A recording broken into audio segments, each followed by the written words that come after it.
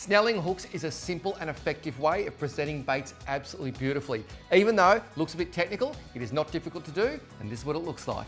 2 Gamakatsu Circle Octopus 6.0s to show you how to snell line, 50-pound Maxima fiberglass, you can see it. I've already tied that first hook on there with a uni knot.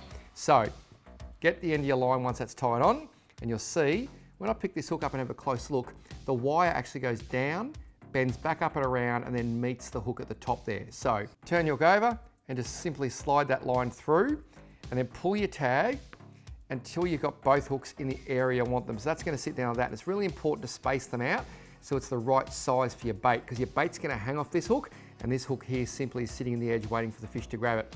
I like that distance, just perfect. So you'll see, as I showed you before, the wire of the hook comes around this way and then finishes down at the bottom there and rejoins the hook.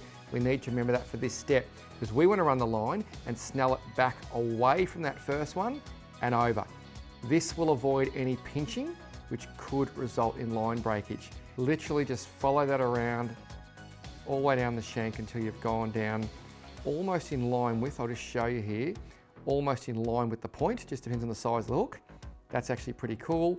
Then pinch that with your finger, grab the end of your leader and put it through the eye and just hold it nice and tight, pinch it up and pull, and that locks that in place. You'll see that is beautifully locked in place. So now I've got my main hook snelled to the line, second hook tied, and that is just ideal when it comes to rigging baits, when you want them just to sit in the current beautifully and get great bait presentation.